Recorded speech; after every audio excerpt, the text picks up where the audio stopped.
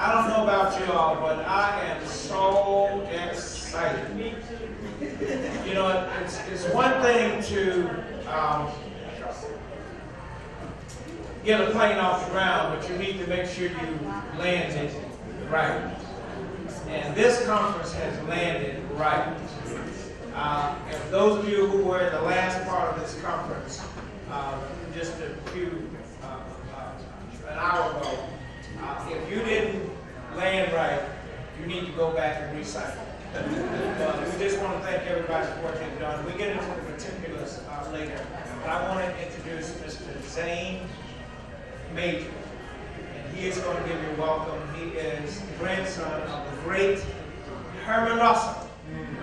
Oh, there you go.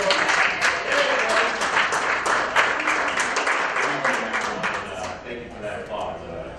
Really an honor to be HJ's grandson and continue his legacy. I want to let you know, when you're in a plane, you're really just falling into the plane. So once you get up there, it's all about the plane.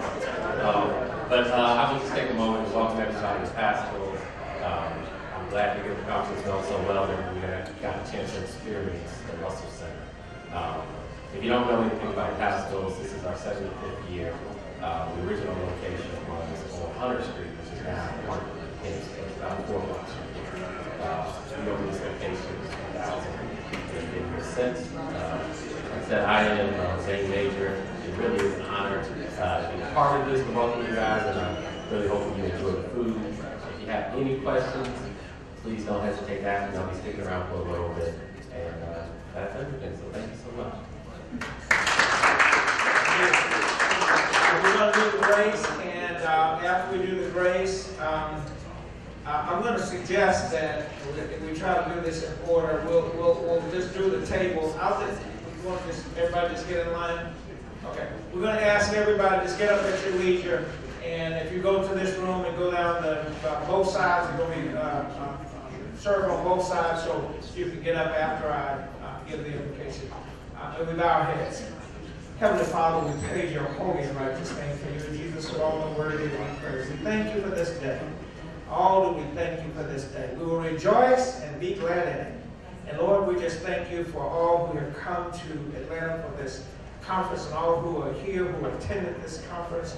And Lord, it's just been great to be able to fellowship with brothers and sisters from all around the world and the continent, Lord, and particularly for our brothers and sisters of Africa who have come here to this land. And we ask that you would bless this place that we're in this evening, and let your Holy Spirit dwell with us. And we bless the food that has been provided, and may we all be nourished, and may we all celebrate and have a great time this evening. Thank you for all things in Jesus' name. Amen. Amen. Good Lord, good lead. Let's eat.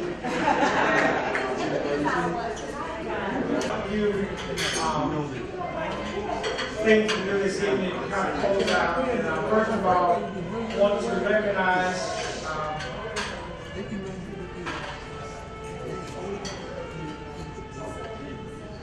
first we want to thank our host for this event. And first of all, we're going to ask Mr. Alfonso Washington, Executive Director of the Africa USA Chamber of Commerce, to come up and give us some words.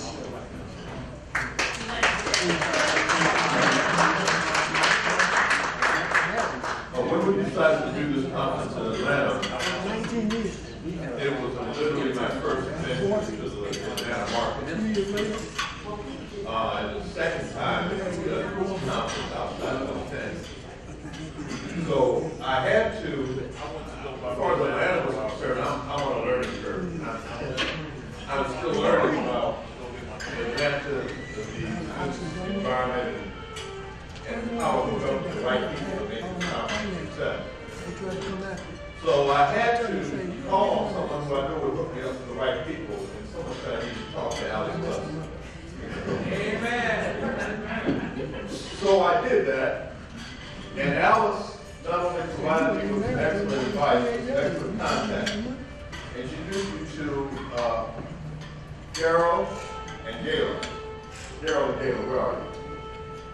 There they are back in the back. So between Daryl, Gayla, Miss Bussy, and where's the light? He's outside, sir. He's outside.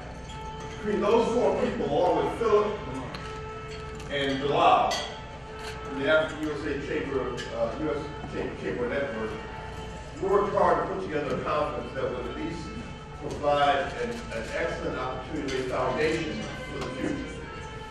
And we were successful. We think we pulled it off. We've actually finished the conference, and we're now in the process of taking you to the trade show portion of it.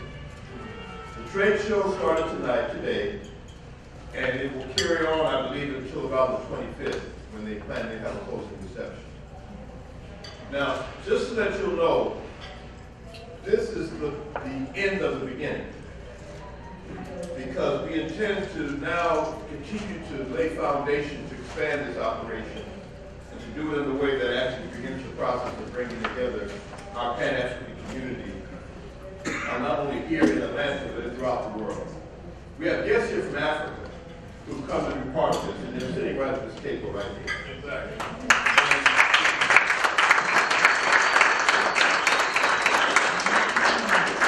They didn't come here just to eat good food and smile and look good. Although they're eating good food, they smile and look good right now. They came here to do business and to establish ongoing relationships. And just as we invited them to come here, they're now inviting us to go there. So one of the post-activities we're going to have is to actually plan a trade mission to the continent after this conference. I'm not quite sure which way we're going to go, because we've got a problem with these 3 or 4 nations that are here in front of us. And they all want us to go there. And we want to assure you that the effort that we've begun today, this is not over. This is not the last time we'll be here. We have an organization we've established here called the U.S. African Chamber of Commerce Network, and we'll be working through them to continue this effort. They are going to be our spearhead here in the Atlanta area, and they're going to make sure that when we come back, it's going to be better than it was the day before. All right? We're going to just get better and better, and we're going to make this thing work so that we have an effective network, so that if any place that you want to go, where there's an African body, you will be successful, you will enjoy your stay, you can find people you can trust, and you'll be, when you leave, you'll be glad you went. Okay? That's what this is all about. One last thing, let's keep this in mind. There's a lot of talk about the economy, right? The economy is not our economy. Okay, say that again. Don't forget that. The economy is not our economy. We have our own unique way of doing things. We have our own, if there's 2 ways to fly a plane, the second way is our way. All right? And if there's 2 ways of building something, the second way is the way we build it. We, I'm afraid, don't really understand or appreciate our economy. I mean, yeah, all of our colleges that are here today, I would really advise you to really take some time and do what W.E. Du Bois did and what Booker T. Washington did, and that is to study and develop and enhance our economy. Because our economy is our Noah's Ark. Our economy will get us through whatever they push at us, because it already has. We're here today because of our economy, not because of their economy. We're here because of our economy. So we need to study our economy, appreciate our economy, love our economy, and grow our economy. And we can do it through a Pan-African effort, because our economy is going to last forever and ever. Our economy is the meeting. Somebody talked about a meeting. Our economy is the meeting. And the meeting I heard about is a place where you say howdy, howdy, and never goodbye. Is that right? Come on, I'm through this. Thank you very much.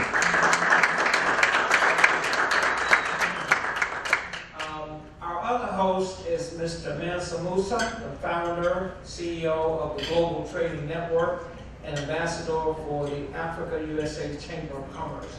And somebody did tell me that he's actually having another event somewhere, so he won't be here today. But let's give him a hand of applause for that. We also want to ask for some short greetings from black legislators. Is there a black legislator here? Okay. Black organization leaders, I believe we have Mr. Coleman from the Black Chamber. Would you please stand?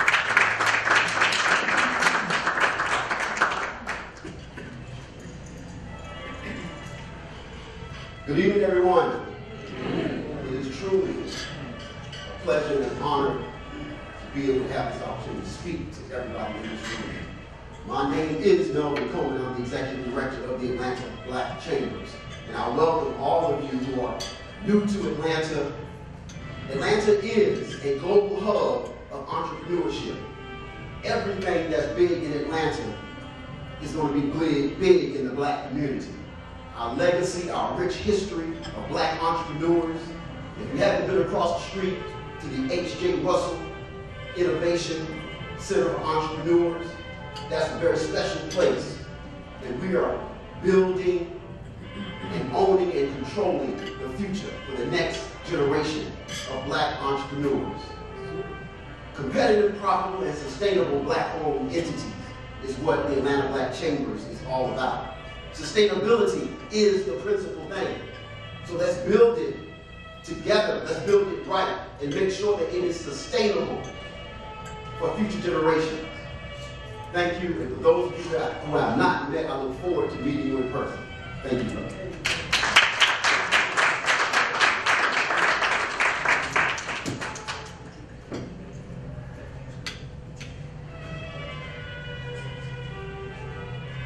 Next, do we have anyone from the Concerned Black Clergy here tonight? We say you okay. Are there any other Black organization leaders here?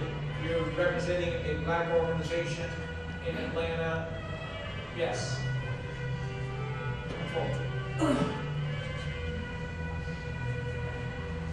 Hello, everyone. Apex Museum? Yes, sir. All right.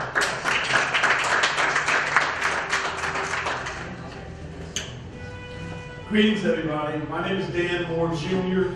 I'm the director of the Apex Museum. Apex Museum is Atlanta's oldest, first Black History Museum in the city. We've been here for 45 years. We're celebrating new activities now beyond the four walls we're in. We have a TV network now. We also have plays and other theatrical pieces that are going right in our own institution. We're working with Morehouse College to go virtual. We have VR technology, so you can immerse yourself into a museum, build your own avatar, and go inside and learn Black history. So I welcome you that are new to Atlanta. We do ask that you do come and visit us at the Apex Museum. Our address is simple, 135 Auburn Avenue, right on this historic Auburn Avenue. Auburn Avenue at one time was known as the richest Negro street in America. And I'm sorry, the world. What I want to say is this. We have in our institution information about enslaved people who did phenomenal things and brought businesses to their towns, into their cities. But now we are people who have education, money, and wherewithal, and we still have not really grown past that. So we need to do better for our ancestors, both here and in the motherland. Thank you for your time. Have a good day. About 100 years ago, when I worked for Xerox Corporation,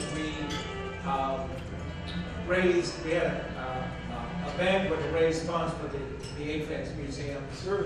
And also, I had an African delegation here in Atlanta and took them to the Apex Museum, and it blew their mind. So thanks again for the Apex Museum.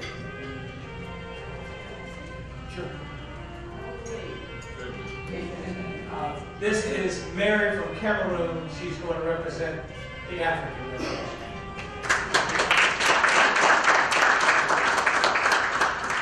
Good evening, everyone. We feel honored to be here today. We came all the way from Africa. We flew several miles across the Atlantic to be here. We want to thank the organizers of this conference. Special gratitude to Mr. Washington. Special gratitude to Mary Seven, Marie, you succeeded to make us come here.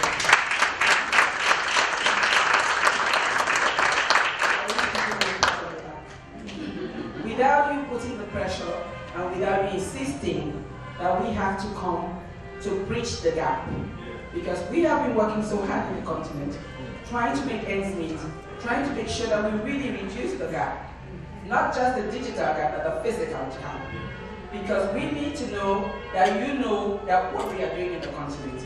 And we need to know that you understand what we are doing. And we need to know who are the right people to talk to in the continent.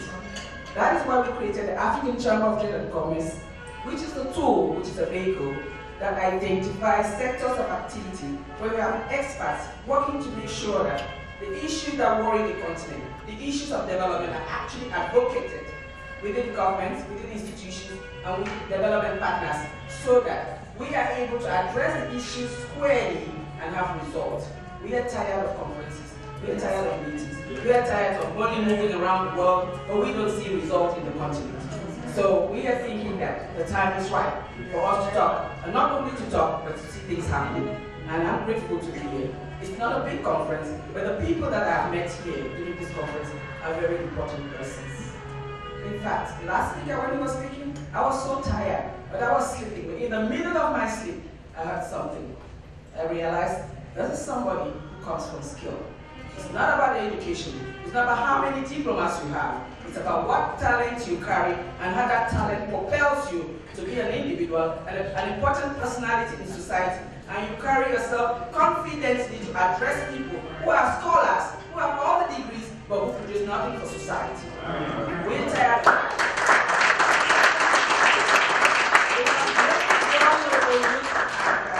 Who are skilled and talented, who are marginalized. But we just need to be able to bring them together. We just need to be able to empower them in their skills and their talents, but we need the resources. And you have the resources, and he has the resources.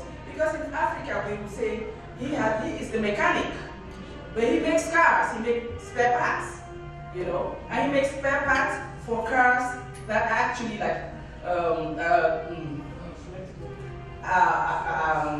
in the garage, or spare cars that people don't use anymore.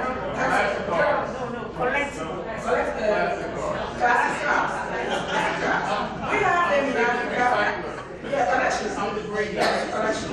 We have them, but we don't have somebody who thinks like that. And if that talent and if that attitude is actually transferred, we can be able to make a lot of money, because there are people in the continent who have the money, who can afford that, but who don't know how to make that. You know, so thereon we can actually build partnerships, and you can do talks within the continent in African countries and speak to the youth, and speak to the motor mechanics, and speak to the car builders, and speak to the technical colleges who are teaching students how to build cars, engineers, you know, mechanical works. And that would be very empowering for these students and for these colleges, because they will know that there is a business opportunity and that factories will come from there. That is what we are talking about. That's what we're talking about, building the continent, making Africa a prosperous nation, because we have all the talent, we are skilled, but we continue to be undermined and marginalized, thinking that we don't know what we know, but we know what we know. You know, and we are very grateful and very thankful. I was so happy today to meet Madam Alice, because I'd seen her on the website, and I was wondering if I really meet her live, and I met her this morning. It's very empowering. Come here. I want to thank him because I met him. The Pan-African Chamber of Trade and Commerce, the African-US Chamber of Trade and Commerce. It makes sense to what we've been doing. Thank you very much. Thank you, everybody. I mean, everybody, I don't talk too much. I do. Ask me anything, I do. The only thing I don't have is the address of God yet. But I think I will have to say. So, pretty much that's it. I'm somebody who having a lot of experience from my family. I have a deep connection with the government. From my great-great-grandfather was one of the Cameroonian who worked with journalists to liberate Cameroon. So I have a long history with diplomacy. And on top of that, my dad worked with Germany, Spain, you can name it. And I was 15. I didn't go to school for that. So my dad have decided to move. So because he cannot do that, he sent me to work. And I hate it. Every time he sent me somewhere, I hate it.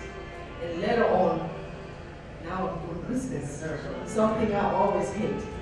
I didn't realize that I was having a lot of networking. So I can work with multiple countries at the same time. Because I don't follow the rules. I'm an adult. I'm an adult.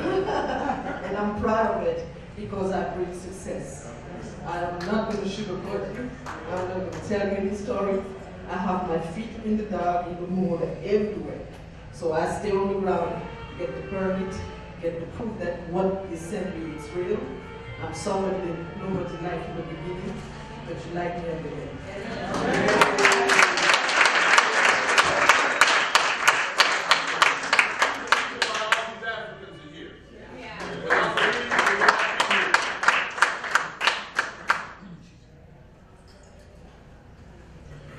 Okay, we were going to ask Dr. Michael Paulus, representing Caribbean. You got it.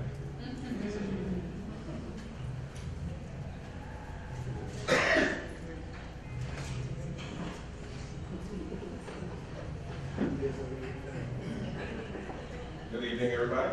Good evening. You awake? Now, right? You're the sun. He's strategically placed. We're in orbit. You are the sun. Everything revolves around you. Okay? To add some context to a few things that I mentioned yesterday, I wanted to reiterate a few things to you as I speak to you right now. One thing in particular is that we live in a country, and if you understand one thing, it is that 2/3 of the GDP produced by this country comes out of communities, people, same colors, right? So 284 of those counties represent that populace. And because of that, we just have too much power in this room to let things slide. We've got to do better for our economy, okay? Our economy is not everybody else's economy. And it was reiterated again today, and you're gonna continue to hear it particularly in this area. So we just want to thank you for being here. I'm African by way of the Virgin Islands. I ended up in Georgia, love it here. However, when you have an opportunity, I want to ask you to go online, go to Google Maps, and just scan the United States Virgin Islands, and you will see the island of St. Croix. There are 3 islands, and you have Puerto Rico, you have St. Croix, St. Thomas, and St. John. Okay. St. Croix is the biggest of the 3. Okay. You will see a very large oil refinery on that island when we're talking about energy. Okay. And you will see rum factories very close by. Okay?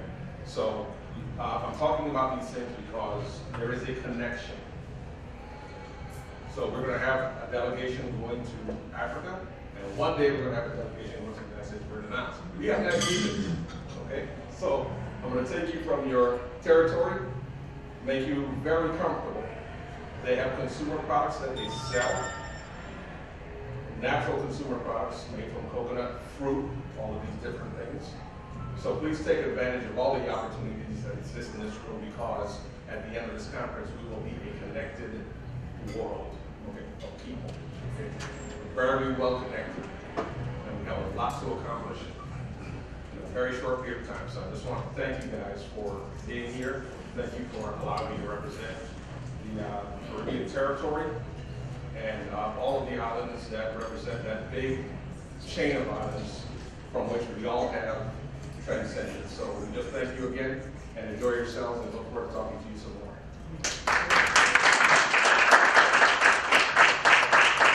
Anybody want to go to the Caribbean? And now let me introduce, I guess entertainment, they say the Queen of Rock. This is my Queen of Rock. This is my friend from so long I can't even remember when we first connected.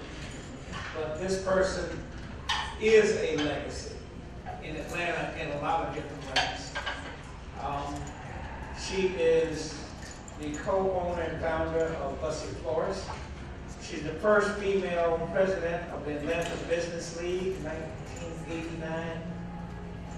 The visionary for the Atlanta's first Black trade mission in 1989 with 45 businesses led by Ambassador Andrew Young. This lady is so tall that she really can't even fit in this room. And when I say tall, I mean she takes up a lot of space in terms of the people that she has impacted in her lifetime. I want to introduce to you my friend, my queen, Miss Alice Blessing. Dr.